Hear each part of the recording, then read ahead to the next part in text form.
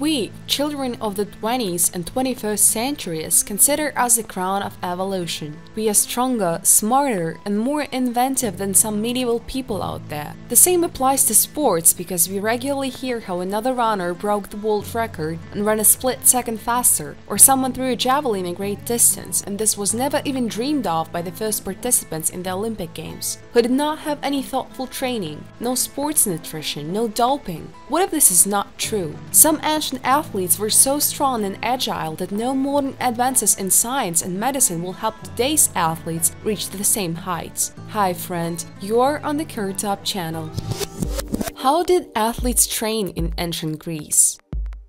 The Greeks paid a lot of attention to their appearance. In Hellenic culture, a beautiful and athletic body was as important to a developed person as his mental ability. Therefore, any educational process included compulsory training. How did the classes go in ancient Greece? Athletes trained in special institutions called palestras and gymnasiums. In the palestras, not only training took place but also classes in philosophy, rhetoric, and other disciplines. This is a place where both body and mind were trained. In the gymnasiums, only sports classes were held. It is believed that it was the Greeks who invented the dumbbells. Moreover, not only light halters of the 1.22 kilograms were preserved, they were too connected to course. The Olympia Museums exhibits a 143-kilogram cobblestone with the inscription, "Bibon, son of Paul, lifted me above my head with one hand." The Greeks also used livestock as a weight. Milon of Croton, the historical prototype of the ancient hero Hercules and multiple winner of the Olympic Games, carried a calf on his shoulders as training. Every day the athlete lifted the animal, it grew, and with the endurance and strength of the Greek grew. Some of the ancient workouts seem quite exotic today. For example, athletes ran a race with horses or ran away from lions, pulled carts. And then there was a whole system of recovery. The athletes took hot and cold bath and relaxed in a steam bath. Several times a week they were doused with olive oil to heal wounds and improve skin condition. Wine was also part of the recovery procedures, but the Greeks diluted it with water. It was believed that only barbarians drink a pure drink. Athletes ate a lot of meat, especially on the eve of the competition. Despite the fact that this product was very expensive and as a rule was used during sacrifices, it was not spared for the athletes. In addition to meat, the Greeks ate bread, figs, dates, grapes, and nuts. They did not use milk, it was a product for the peasants. But with almost every meal, the athletes drank wine and water. Milon of Croton.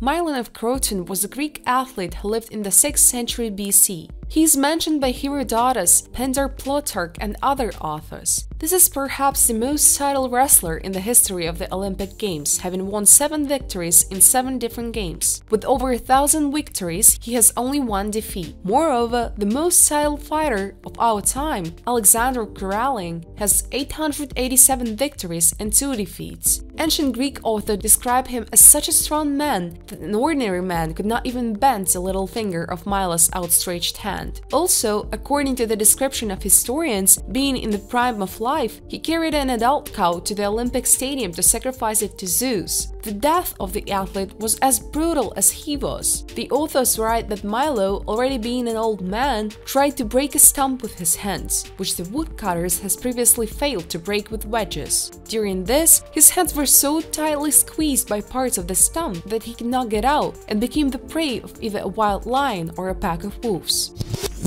Diagoras of Rhodes.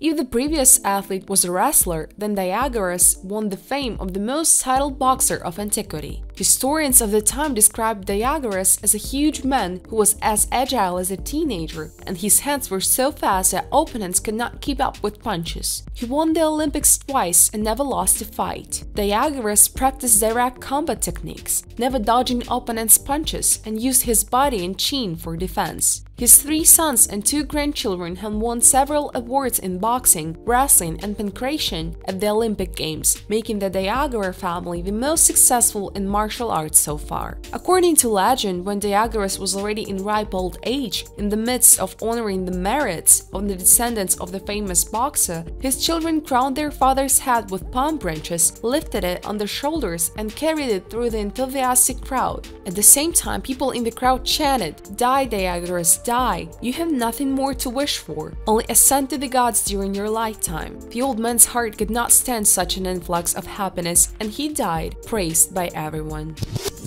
Chionis of Sparta.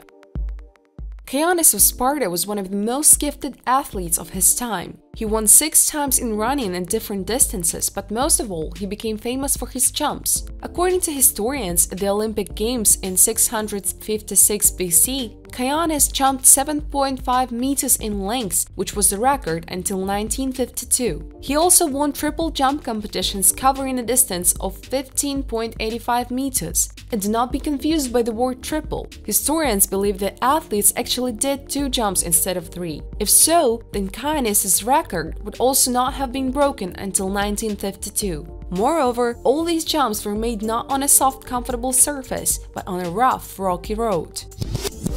Theagen of Thassos. Theagen of Thassos is one of the most subtle athletes in all sport that existed in his time. He is described as a muscular, extremely strong man who has won numerous victories at the Olympic, Pythian, Nemean, and Isthmian Games. For 22 years of his sports career, he won about 1,300 laurel crowns, which is essentially an analog of a gold medal in the modern Olympic Games. He also, according to an ancient Greek historian Pausanias, won 1,400 battles. Even after his death, Theagen continued to win. Pausanias describes a man who hated Theagen and constantly castigated his statue. One night, the statue could not stand such abuse and fell on the offender, sending him to the gods. Polydam from Scotuss. The legendary ancient Greek athlete, Pancratian champion of the Olympic Games in 408 BC, was distinguished by excessive strength. He defeated his opponents with such ease as if a typical programmer was released against a professional wrestler. In an attempt to imitate the mythical hero Hercules, Polydam once killed a lion with his bare hands in Mount Olympus. The fame of his power spread far beyond the borders of Greece, reaching the Persian king Darius II. He invited Polydam to Persia and organized the fight between the Greek athlete and 3 of his best wrestlers. During the battle, Polydam killed 2 rivals, and the third escaped only because he managed to run away from the fighter's reach. Leonidas of Rhodes.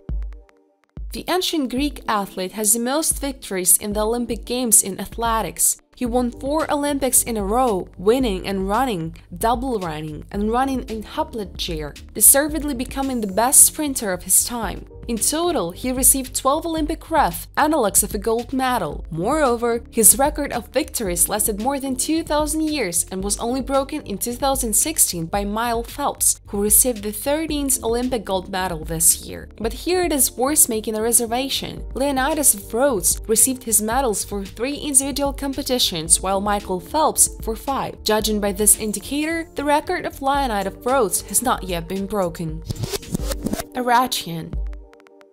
Arrachion was a participant in several Olympic Games, twice becoming the Olympic champion in Pancratian. According to his merits, he does not look as bright as the previous fighters, if not for one thing. He won his last victory while already dead. This happened at the Olympics in 564 BC. In a difficult position, his opponent squeezed Arrachion with his legs and began to strangle him with his hands. Arrachion was able to grab the opponent's big toe and twist it so that the opponent was forced to raise his hand in defeat.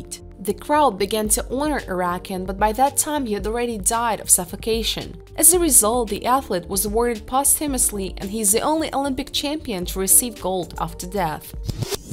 In the ancient Olympics, it was not allowed to pre-negotiate results and play giveaways. Everything else please. Charles Yazales, a professor of the University of Pennsylvania in the USA who studies the history of drugs that improve physical fitness, believes that the ancient Olympians drank special infusions of herbs in wine, took hallucinogens, and also abused meat, which in ancient Greece was not eaten every day, and especially the hearts and testicles of animals were eaten. Humanity has never known pure sport, he said. Roman gladiators also did not disdain hallucinogens and used strychnine, which in small doses has a stimulating effect. Even the horses participating in chariot races did not escape doping. They were given low-alcohol honey to make them run even faster. As for the primitive tribes of Africa, in the physical education of children, they used fencing on sticks, wrestling, running with a load, swinging on vines. The Bushman tribes were distinguished by exceptional endurance. The race in the hilly terrain sometimes continued all day. Thanks to this training, hunters could chase prey for many hours and then deliver a heavy load home. Write in the comments what kind of sport you were or are doing now, and what achievements do you have. It will be interesting for me to read. Thanks for your views, bye everyone!